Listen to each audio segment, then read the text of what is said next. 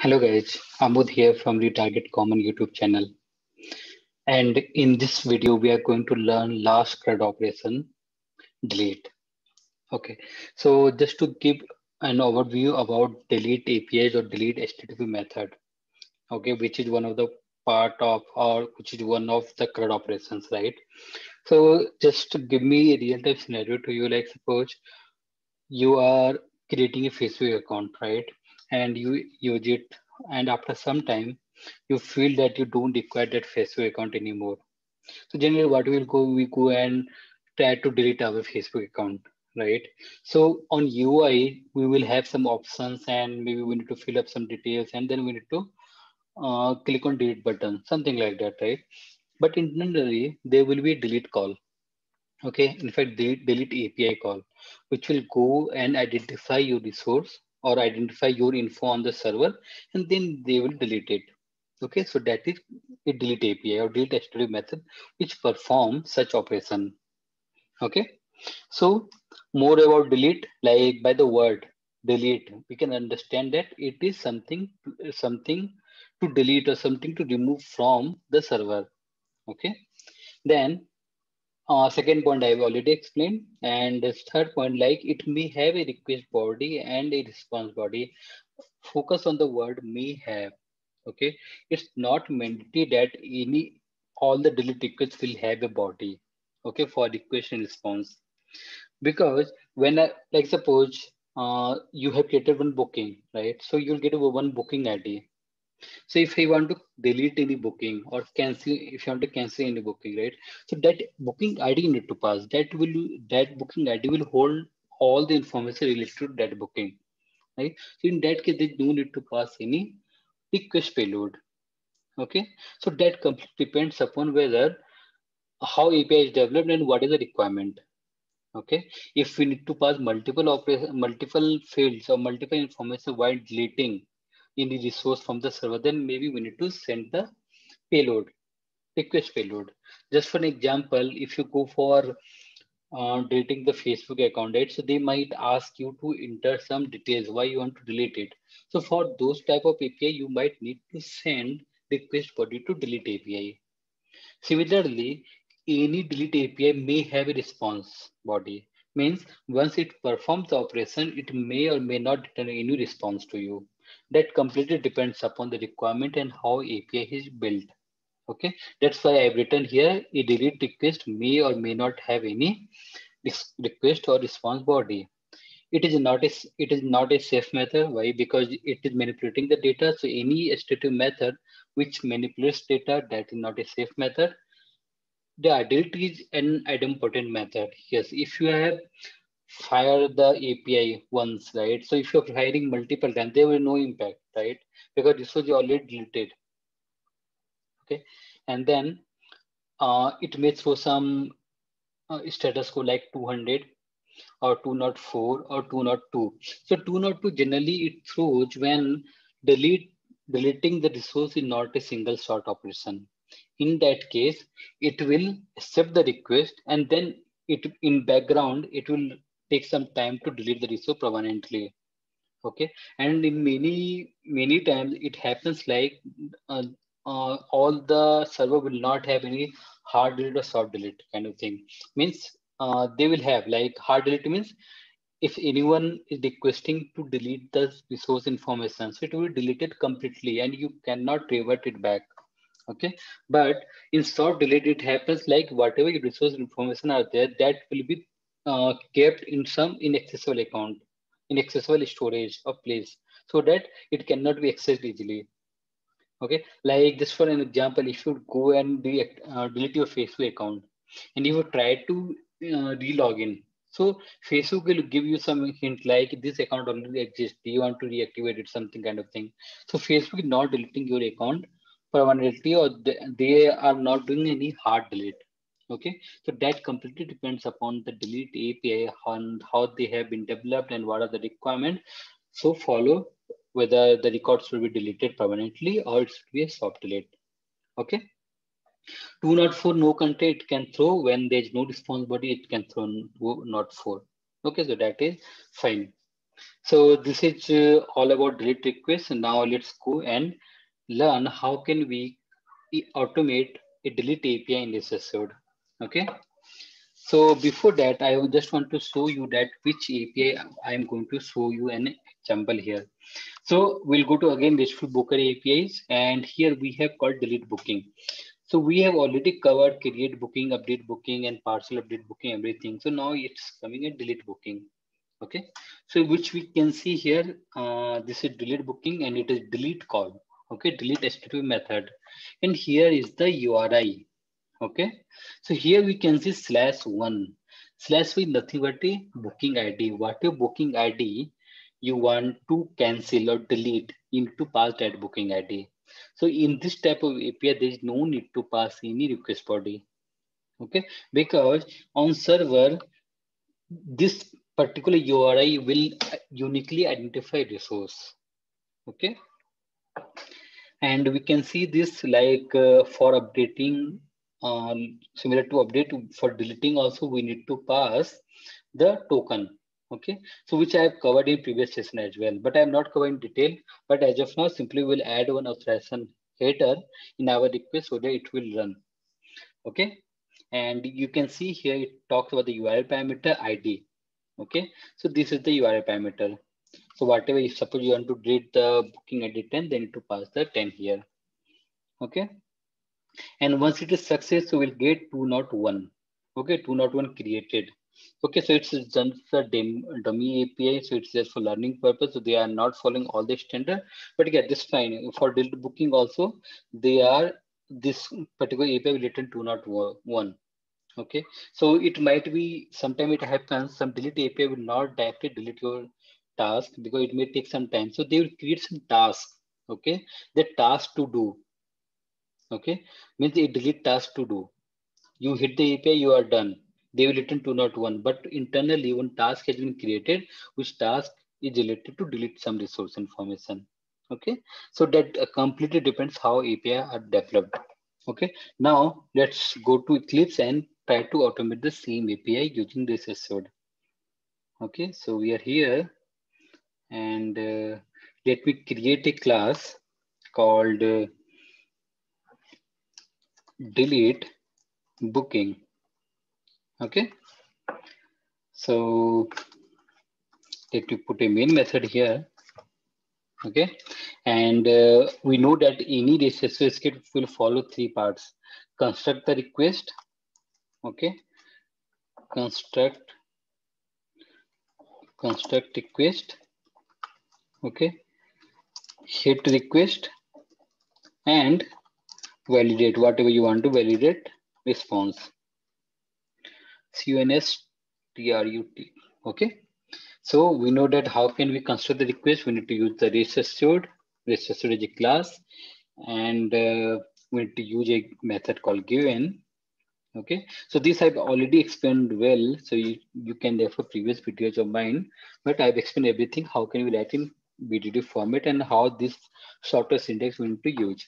Okay, so let me add the base URI. So we know that this will be my base URI till here. Let me copy it, paste it here. Okay, then we have called base path, right? So we know that base path will be this much. So let me delete the booking ID one itself. Okay.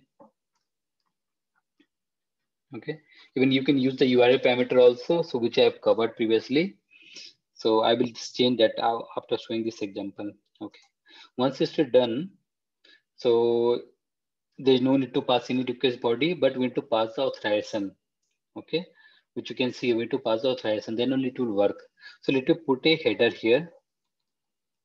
Okay, header here, and that header will be authorization. Okay, remember that we need to pass Z here. We have faced some issue as well. So let me pass the fashion as Z, and then let me copy the this one. If you are not understanding this, why we are providing, so just to know, all the API will not be publicly available to perform any action or use it. There will be some authentication mechanism. So to delete this booking, we have one authentication mechanism which called basic authentication. So don't worry about how this code is coming, how this particular alphanumeric string are coming. So don't worry about that one. Okay, I will cover that one later. Okay, so we have constructed the request. Once we have constructed, we know that what we need to do. We need to we need to call which string method I need to call? Delete. Because if you want to call a get method, if you want to use a get API, then call the get method. For the post, you need to post. So we have very similar, like whatever string methods we have, similar methods are provided by Research Suite. It is a delete API, so we need to call delete method. Simple, right? And handy as well. So let me explain it here. So after delete, once you delete it, what I want to do, I just want to validate the response code.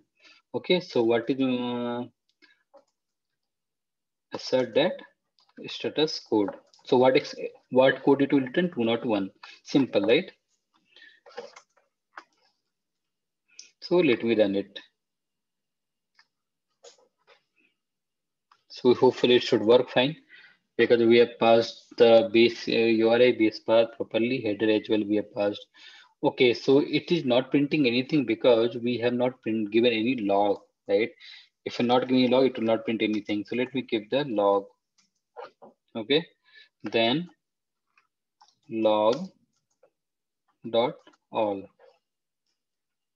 Okay, so let me run it again.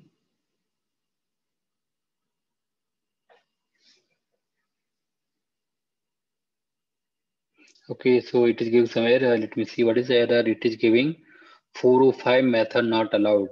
Okay, so it's good that you can see that we new error code we are getting 405 method not allowed. So generally, this type of error is thrown like suppose we have a get API and you are calling a post on that, then you can get this type of error 405 method not allowed. Okay, means whatever endpoints we have, so that endpoint will support some specific HTTP operations. If you're providing any unsupported one, so you'll get this type of method. Sorry, this type of error. So let me see what is the problem here. So this is the proper URI I've given. Yes, I copied it from here itself. Then we have, okay, we're missing content type here actually. Okay, we need to pass content type actually. Since we're not passing any body, then it should not be the case. We should not pass the content type, but yeah, this is the dummy API, so maybe we need to pass it. Okay, so let me pass content type dot JSON. Okay, so let me run it now.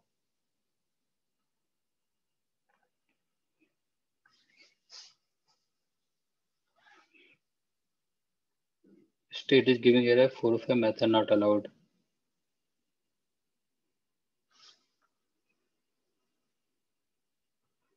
What is the problem here?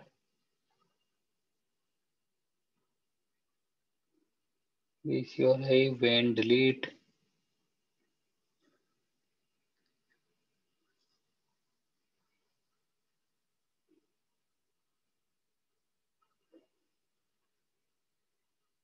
Everything is fine here. Authorization basic.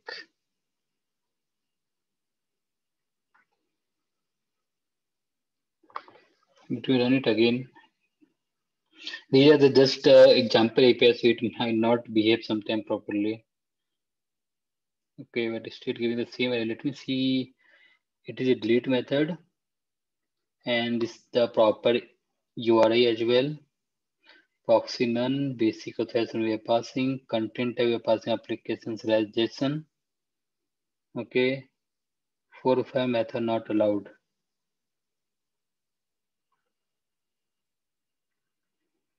Okay. So what container we are passing here? Application slash JSON.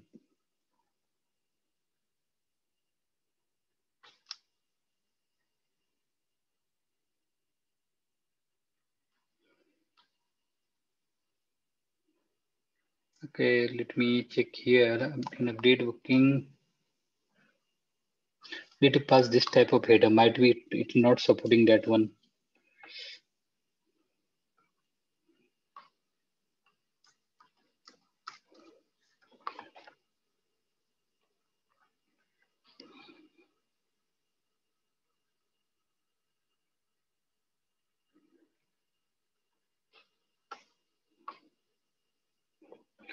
Not sure what is the problem here, but it should work in this way only. Let me just cross check it once. Okay, guys. So I found the problem. The problem is that this particular one booking ID one is not present actually. That's why when I'm running this particular code to delete a booking ID one, it is giving some 405 method not allowed. So actually, this is not the proper error. It should throw some 404 not found, right? If the booking ID not present, but it is throwing 405 method not allowed. Okay, so it's not a correct behavior. Actually, API has been developed in such a way that it's showing 405. Okay, let me try with the 10. Okay, 10 which is existing here. So if I now run it, it will work perfectly fine. Okay, it's running. God, we now just now it was running fine. Let me try with 6.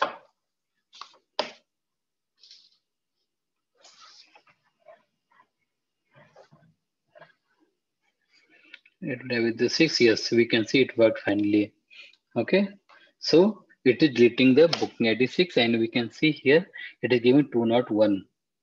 Okay, since it's dummy APIs or the database issue or something, so it was not deleting, it was not finding the booking ID one, and it was not deleting it.